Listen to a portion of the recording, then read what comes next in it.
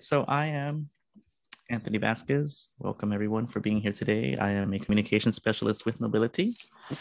And today we want to talk to you about John Slatin AccessU 2022, our first hybrid iteration of AccessU. And it is a training conference that we've been doing now since 2004 out of Austin, Texas. And now it'll be out of Austin, Texas and everywhere in the world online. Today we're going to be hearing from Sharron Rush, our Executive Director, Jessica J. McKay, our Director of Community Programs, Elizabeth Boyte, our Director of Development, and Mariela Paulino, our Director of Marketing. And at the end of our short presentation, we'll have room for any questions and we'll give you some answers. So why don't we start with Sharron? You can tell us a bit about Knowbility, about AccessU specifically, happening again in less than a month, May 10th to the 12th, with a pre-conference on the 9th. So yeah, Sharron, why don't you take it away? I'm happy to. Thank you, Anthony, for that great introduction. And thank you, Larry, for being here. I appreciate your interest and your interest in disability issues generally, and especially in your interest in Knowbility and the work that we do. I'm Sharron Rush. I'm the Executive Director and co-founder of Knowbility. We're a fairly small nonprofit organization. We like to say we're small but mighty. We're based in Austin, Texas, but we serve a global constituency. People with disabilities are all over the world in all walks of life. We started Knowbility in 1999 after 2 years of operating as a loose community collaboration around the issue of technology access for people with disabilities. As you probably know, in the late 90s, early 2000s, Austin was trying to remake itself as a technology hub. And my job at that time was working for a disability rehabilitation organization looking for employment opportunities for people with disabilities. And of course, for me, I just thought, well, technology is a perfect opportunity. It's flexible. It meets the needs of people with disabilities very nicely. And so as I started to actually explore those options, I kept encountering these barriers inherent in the design of the technology, not in the skills of the people who I was trying to find jobs for. So I started talking to other people in Austin about why do these barriers exist? And I was speaking to people in academia, in industry, in civic engagement. We had some initiatives around what they called the digital divide, but unfortunately, the digital divide didn't seem to extend at that time to people with disabilities. They were mostly thinking of low income and cultural differences, but they weren't really considering disability. And as I spoke to these people in these different trajectories of involvement with technology and disability, I learned more and more about these inherent barriers and thought, well, how do we engage the tech sector itself in fixing these and bringing down these barriers? And we kind of settled on the idea that let's find something competitive. And that was our Accessibility Internet Rally, which is basically a hackathon, although I don't think anybody used the word hackathon at that time, engaging the tech sector to learn about accessibility, use their design skills to design an accessible website for a nonprofit organization, and then compete for prizes. And what we found was that kind of engagement was really, it was a very positive kind of engagement, rather than threatening with lawsuits or anything. By encouraging people to compete and show off their accessible design skills, they were engaged in our issue in a very creative and positive way. And so after doing that as a community collaboration for a couple of years, we decided this was an issue that really had enough substance that it needed an organization to shelter that contest and to grow the programs. So we founded it in '99. In about 2004, people were asking for the training that they got through AIR as a separate, can we just get the training outside of the competition? And so we decided we'd start this training institute once a year. And as it's rolled out over the years, we actually do a lot of training at different times throughout the year, webinars, and private companies will hire us to come and do trainings. But AccessU, this training institute that we started at that time, is really the time where we bring the community together, train people on all kinds of skills related to accessibility in different tracks. People who are project managers, designers, developers. We have a game and artificial intelligence, IA, XR track this year. I think we've had it maybe for a couple of years now, but trying to really incorporate emerging technology into it too. And what we found about AccessU is that it's really a time for the community to come together in that spirit of creative inclusion and design, interest in design and good design. And John Slatin, for whom the conference is named, it was a blind professor of English at the University of Texas, and he used to sign his emails, "Good design is accessible design." And I think we found that to be true through the years, that, just like in the physical world, when you make accessibility accommodations for people with disabilities, it's not only people with disabilities who use those accommodations, right? It makes it easier for everybody in the world. So before I turn things back over to Anthony, I did want to mention that as we grew through the years, we developed a number of other programs and projects. One of them is a K-12 support for teachers and parents of kids with disabilities in K-12 schools, helping them to understand how to most effectively use technology in the classroom to include kids with disabilities. We've built an online learning center, which we're going to get a real workout for our online learning center this year at AccessU, because we've designed it in a way that I think Jay's going to talk about more, where we're offering a lot of asynchronous classes as well as the in-person live sessions. And of course, we do a lot of just general consulting with companies, helping them figure out, is my website accessible? What do I need to do to make it accessible? We've got just-in-time help desk offerings, usability testings, things that where people can hire us. And so in that sense, as a mission-driven organization, having fee-for-service offerings that do our mission and meet our mission goals in the marketplace has also been a really good thing for our financial and fiscal health. So that's about, I think, probably more than Anthony wanted me to say. I get to talking about this and I don't stop. So I will, I guess, Anthony, questions are going to be at the end, right? So sure, and we can take them either like spoken or in chat. But yeah, let's just hear a little bit about, back to you. Back to me. Thank you. And so, yeah, in the spring of 2020, like most organizations, we were faced with what to do in the mid of this pandemic and how do we make AccessU still happen. And I remember I was on staff in March, and we began to pivot to make this experience still happen. And in 8 weeks, we went from what are we going to do to we have AccessU 2020. And we did that for 2 years. Now we are bringing back the in-person component that we all miss, but we're keeping it also virtual, the first hybrid AccessU. And for that, I want maybe Jay could just share a few of the highlights of what we have planned and why this is such an important issue right now, the hybrid model and asynchronous and keeping people engaged no matter where they are in the world and no matter whether they're disabled or not. So Jay, why don't you just share for a bit? Sure.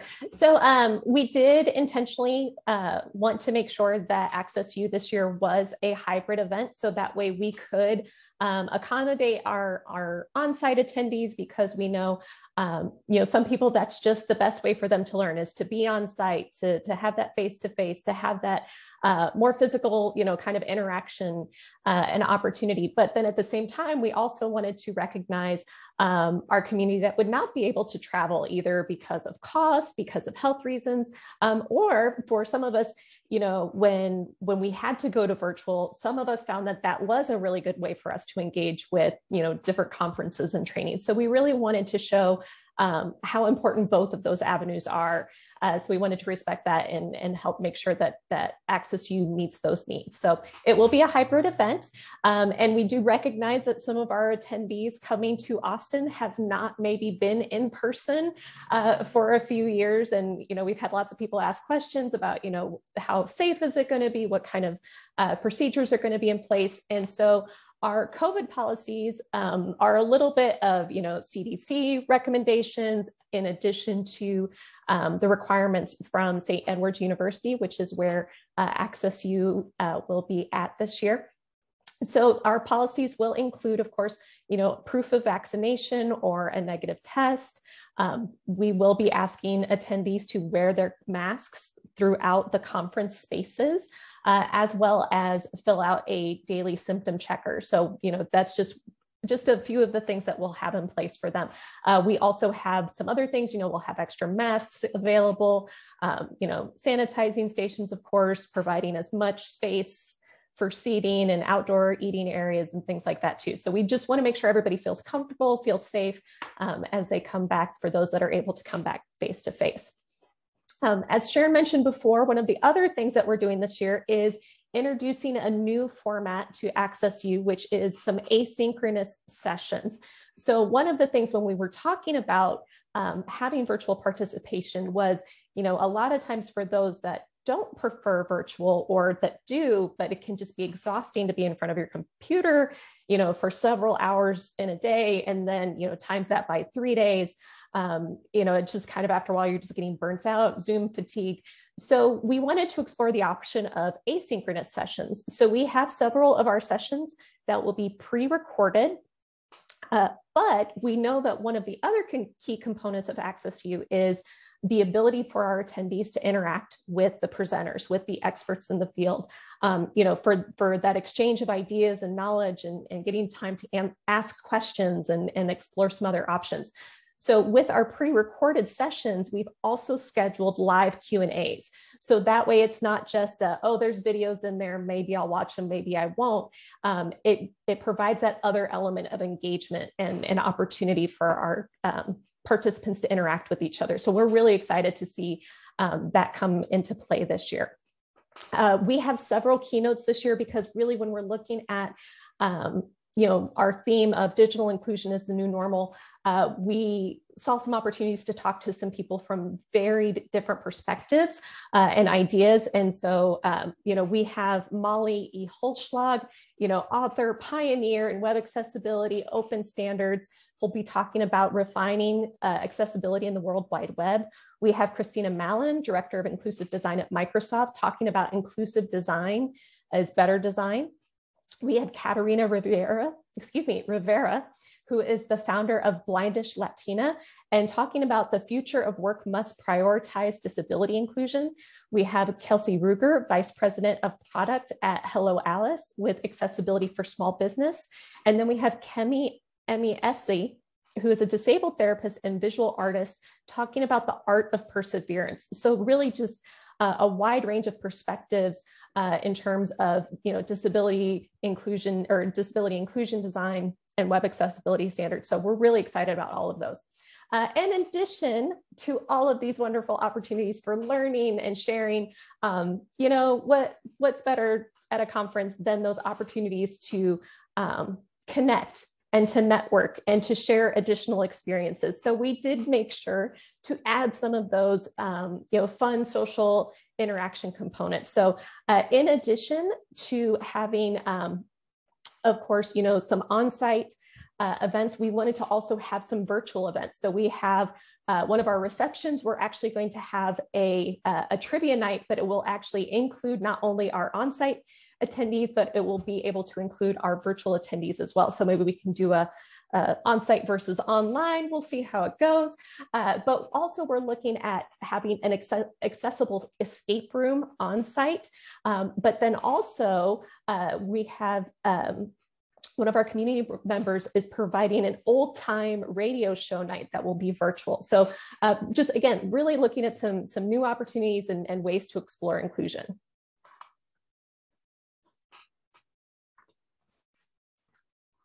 Right. Well, thank you for that, Jay. Is there anything else you'd like to add briefly, or should we move on to hear a bit about like our nonprofit history and development goals from Elizabeth?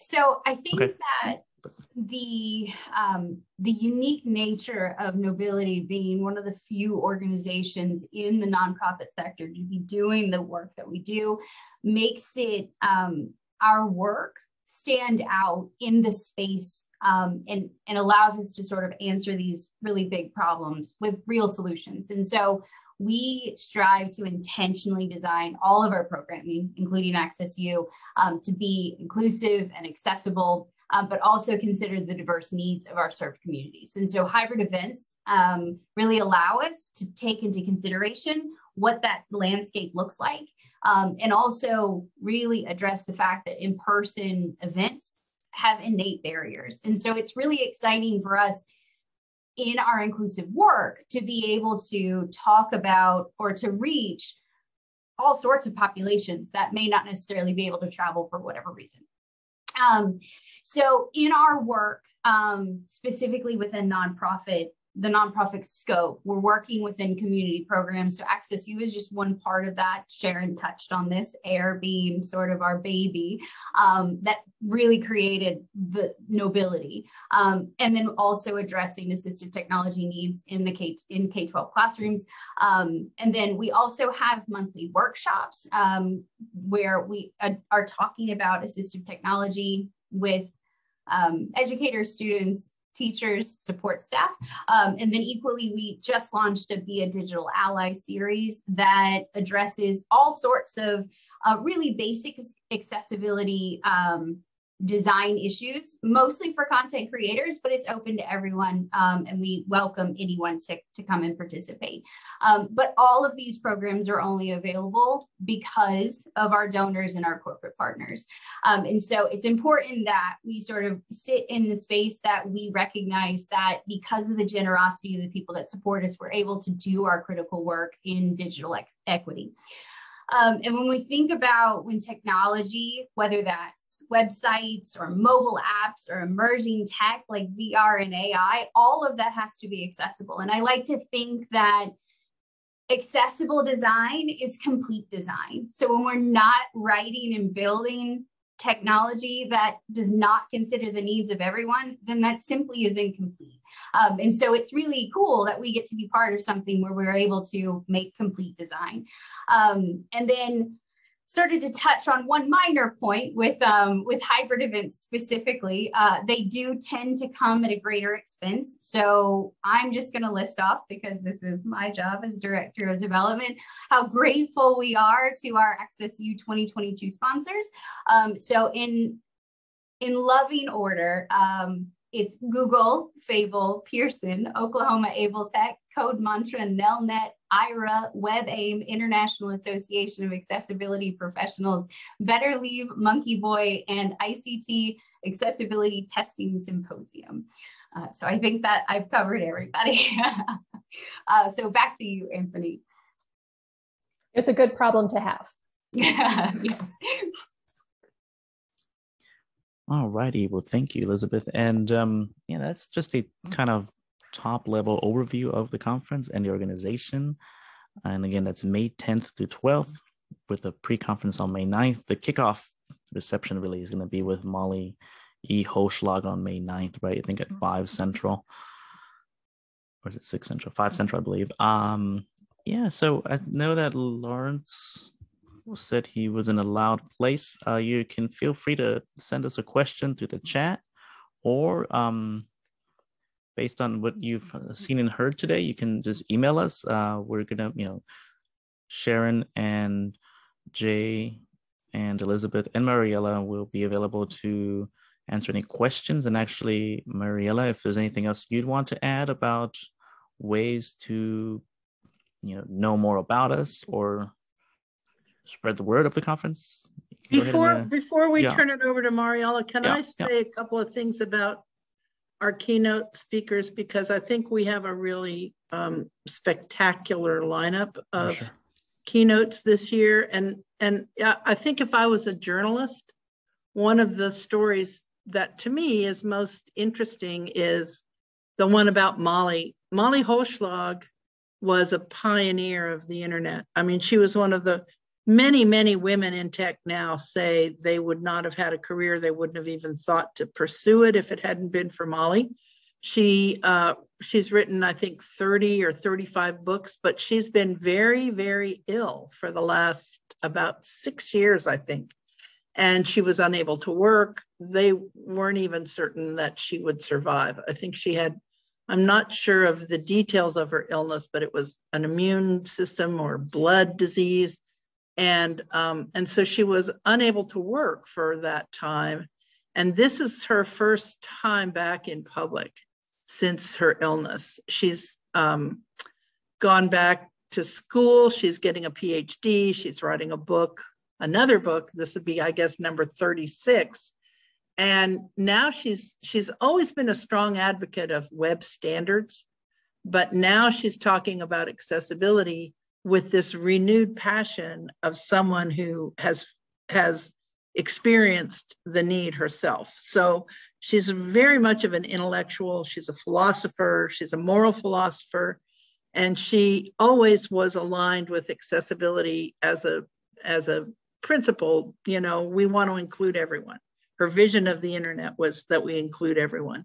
But having had a disability experience herself personally, she has this insight that she says she never could have had without the experience that she's had over the last several years. And so I just think in terms of writing a story, I think that would be one of the stories that would be of really strong interest for me. And then, of course, you know, there are so many people who participate as instructors, participants, people who give demos of their assistive technology. They all have really, really compelling and great stories that really bring home the fact that technology can be transformational for people with disabilities, which we saw during COVID.